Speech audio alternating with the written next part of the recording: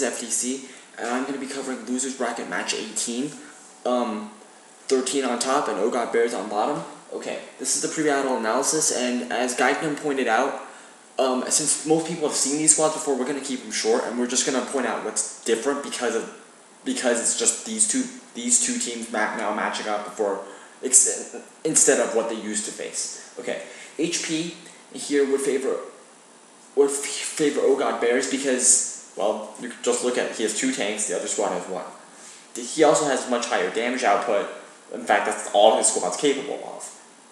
But 252 off Kiku from that wizard is scary, as is a ninja capable of throwing at 6 range concentrate at off 13 speed.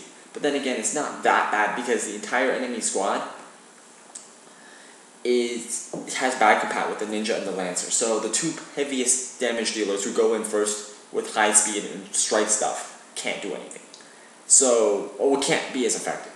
Status, however, is pretty much all 13 squad is good for, so he takes that bracket without even having to think. Luck favors 13, but only slightly, and this is because, well, he has Charm, he is Confused, and he has Mimic Darvon. If any of those things go off, OhGodBears is in trouble, even though bad compat and just generally low faith makes it unlikely. If it does happen, he's in trouble.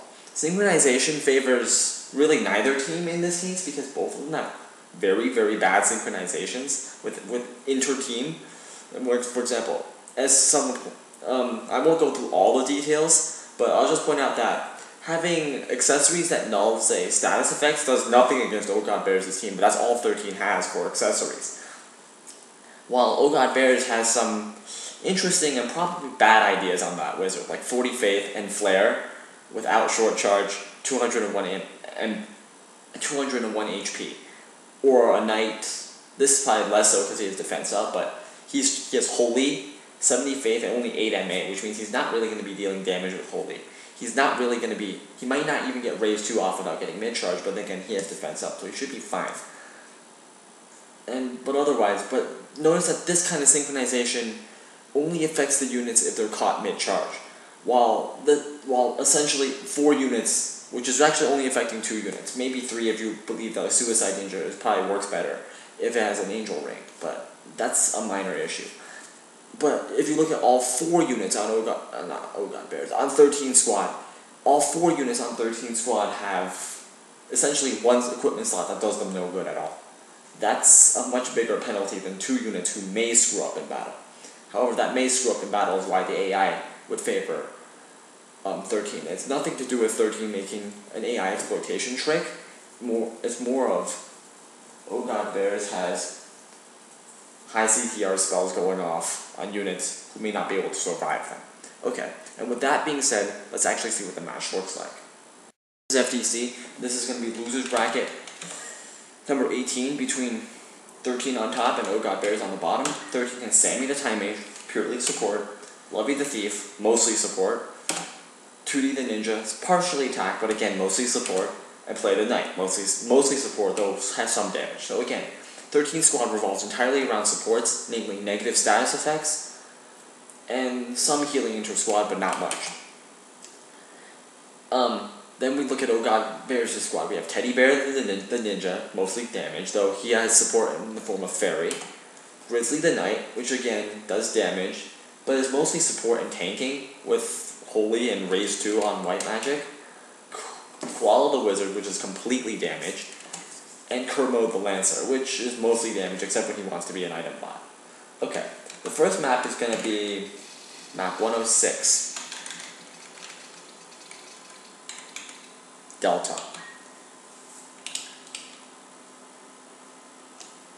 Okay, you'll notice immediately this is a broken map. In other words, it's a map that has broken terrain on it.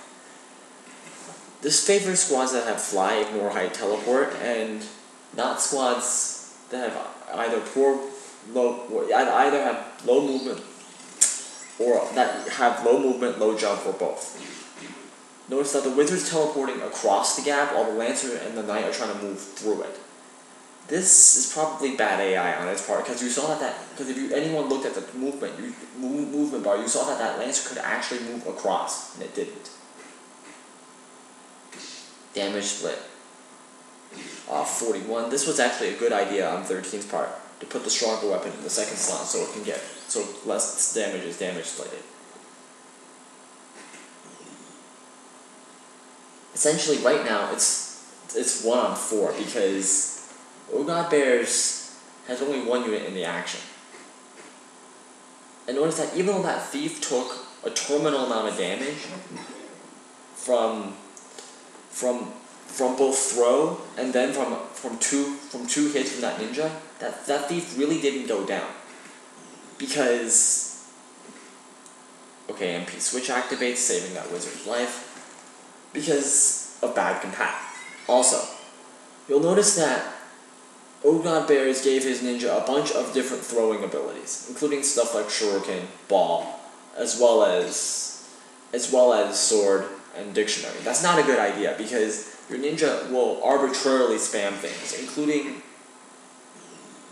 and the highest damage dealer on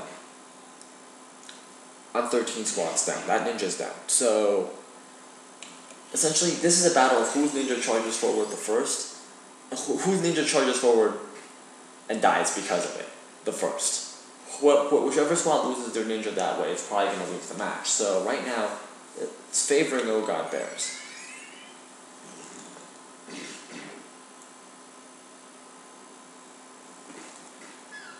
Okay, so it's 4 on 2, and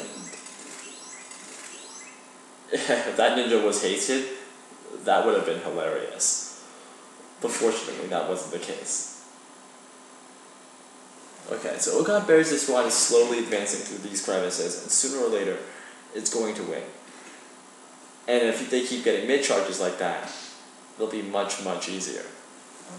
That knight has no ranged abilities except Confuse, which is actually not good, because that knight will be stuck doing nothing but that. This is probably one of the bigger problems with 13 squad. It has minimal damage at range, which means that it can't really punish low moving units, low HP units that then try to run, like that ninja right there. Okay, Grizzly heals.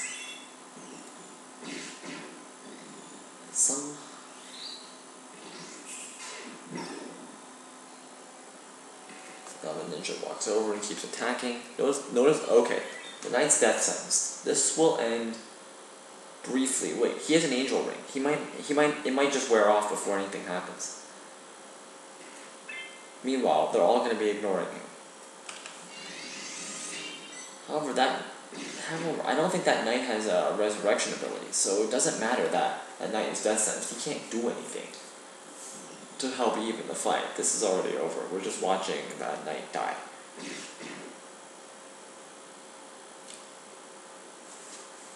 He's going for spell absorb. Not like it matters anymore.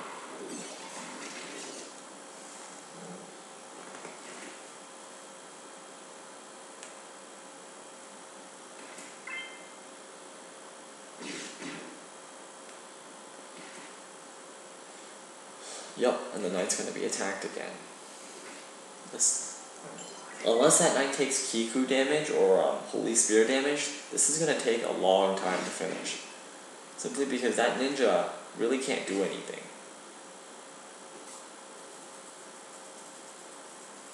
Okay, so we see a Holy Clock go off for 117, and then 112 off of jump. This is the power of bad compat and then defense up. We're literally invulnerable except to magic in this case. Wow, a confused knight, but he'll be taken out of it by a shuriken. So no problems here. The knight's out of MP, so he starts doing other things. Otherwise he would probably use Holy again. Slow and short, that Lancer's jump would go off, and then this is just a mercy kill, Asura, which in the case of that wizard, deals 168. That's a lot.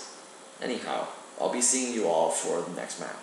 This is FTC, and we're going to do round 2 of losers bracket number 18 between 13 and OhGodBears. OhGodBears won match number 1 handily, despite the fact that his ninja charged forward into an enemy squad of 4 units simply because, well, an enemy status squad doesn't deal enough damage to put that ninja down, especially when bad compat was a factor. Of course, that ninja didn't deal too much damage himself, but he didn't need to. All he had to do was hold them off until reinforcements arrived. And once 13th ninja charged forward and then died, and that was the only damage dealer really on his squad, well, there was nothing left to see. Let's see if something like that happens again on a medium map, Underground Cemetery of Limberry Castle, where you fight Zolera. Okay. Now that the squads are closer together, rather than clumped up and split up by weird terrain, this should be faster and less glitchy on the AI. And like I said, Steelheart only had like a 33% chance. That's because of bad compat. The Thief might as well just have not done it, but then again, the AI can't do that. It doesn't understand. But I suspect many humans probably would have gone for that 33% charm anyways, because it's charm.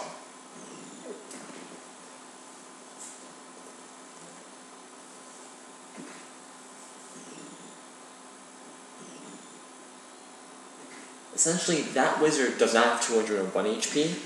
That wizard has 352 because of MP switch, which is a good idea. Wow. It locked with an Aegis shield.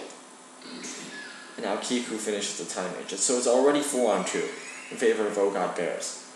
13 doesn't look very good right now. That knight... Oh wait. Oops. Your critical made it so you couldn't hit the second shot. But a critical's a critical, eh? So the time mage goes away and tries to cast haste again. And despite the very low chance the thief was hasted. Okay, so the wizard finally goes down and the enemy ninja walks into the cure range for all of 67 HP. Like I said, cure knights are not a good idea.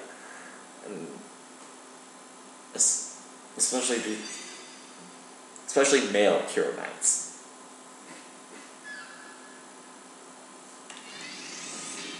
And now that wizard has full HP now has full HP. This is one of the few quirks of having that low HP. Murasame can heal you to full, but then again, it can also mess up your ability to actually hurt.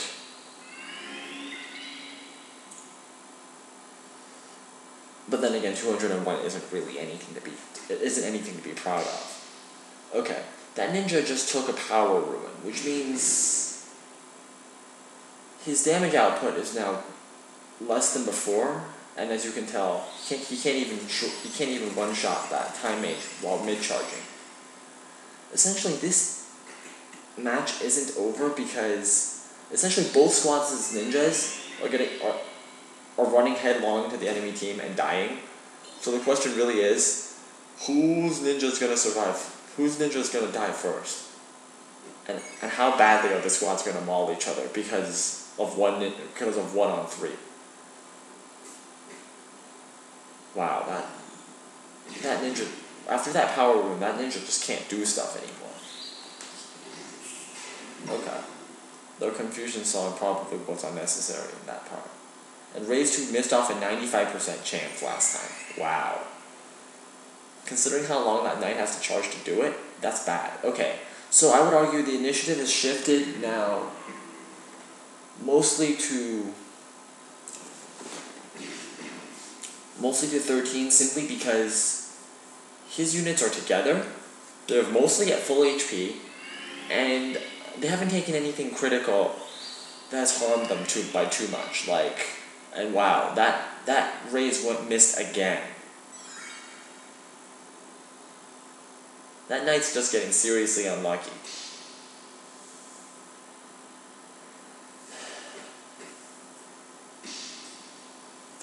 I would argue 13 has the advantage now because, well, OhGodBears' ninja is charging forward and dying. And at the rate his other squad mates are acting, they're not going to be able to heal that ninja anytime soon. And a 33% charm goes off. Wow. So it's just total luck in favor of not OhGodBears. I mean 13 right now. And now it's down to 3v4. Let's see how long that keeps up before that ninja comes back. Considering how deep he is in enemy territory, this could take a while.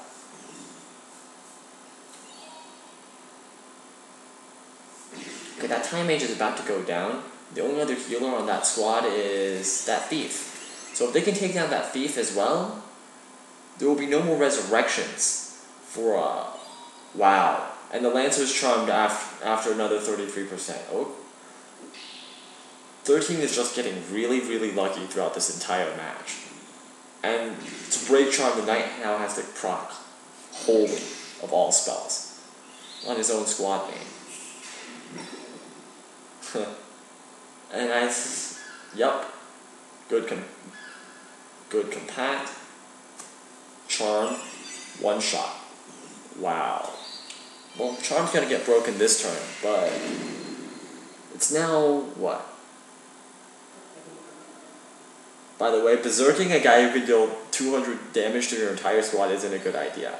But he's charmed again, so there's nothing left to watch now. Now it's essentially 5-on-1. Yes. And because of compat reasons, you can't even hurt their squad very well. Okay, this is over. And if I get another confusion loop, okay, good. Not another confusion loop. I don't even want to see that. That would just be wrong.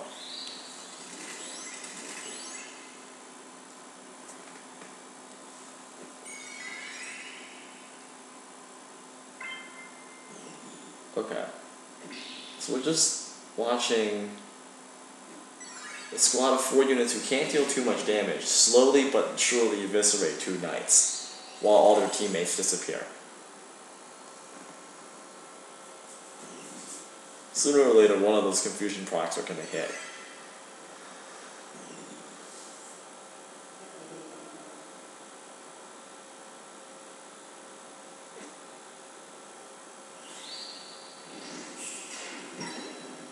Okay, so the Knight's confused.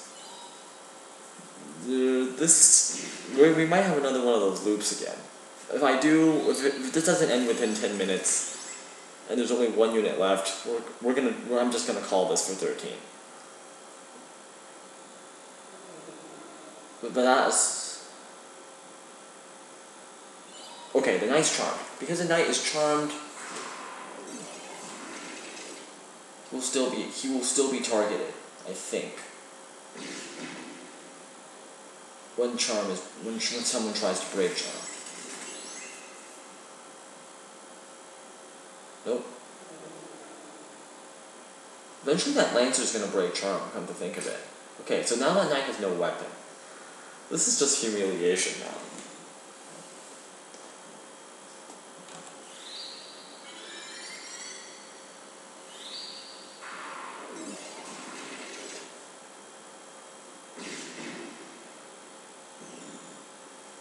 Okay, the Lancer's broken charm. Let's see if the Thief tries to add it again.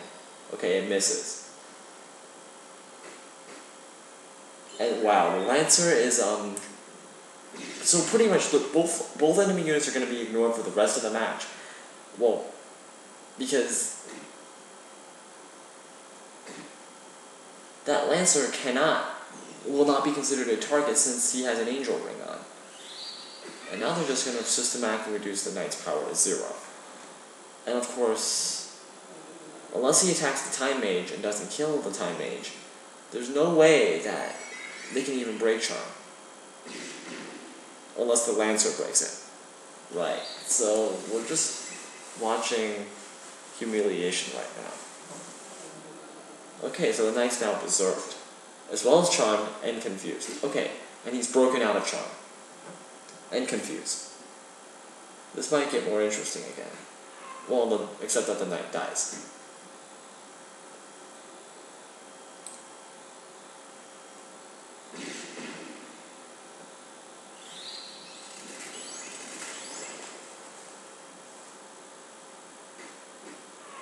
Knight is KO'd. And they're just waiting on that Lancer. Okay, so Rats 13, you win round 2, and we're going to be seeing both of you on a small map.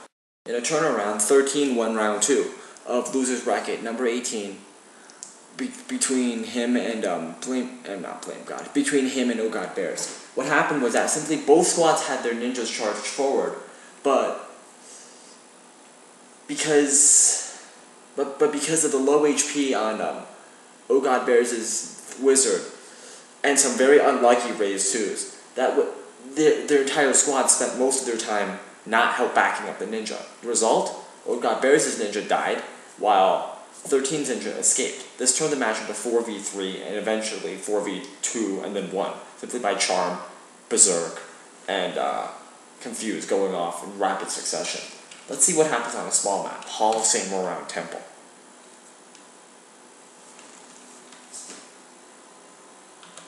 And I have no idea how this is small. This is at least medium. But okay.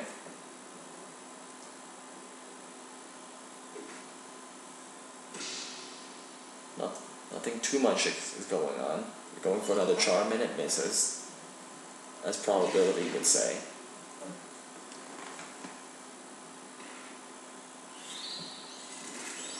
I don't think anyone's in the is in the KO range, though that might change after Flare gets procced. There's nothing much to see right now. Both squads are setting up. Though I would argue OhGodBears has an early advantage simply because he's about to KO 2 units, I think. No, he's not. That wizard gets mid-charged before that happens.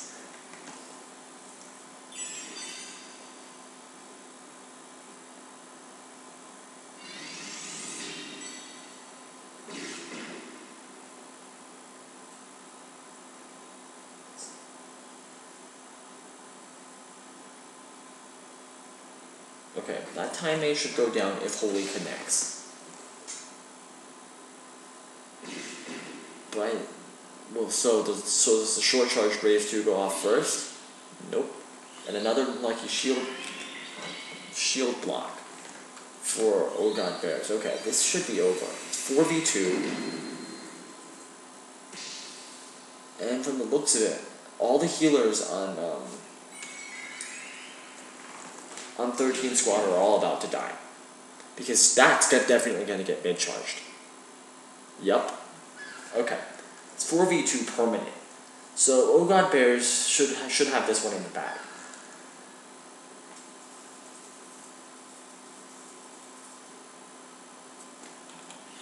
Now if confusion goes off, yup, it does.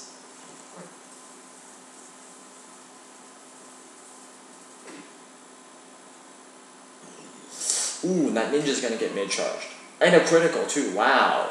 So OhGodBears still might not win this. Luck can make even the most sure victory a loss. Okay, that ninja's still gonna die though, because that Lancer...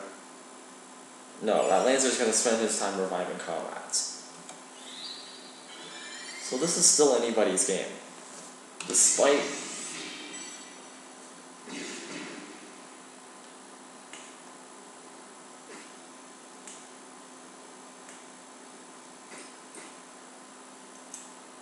all they need on that Lancer is one death sentence proc.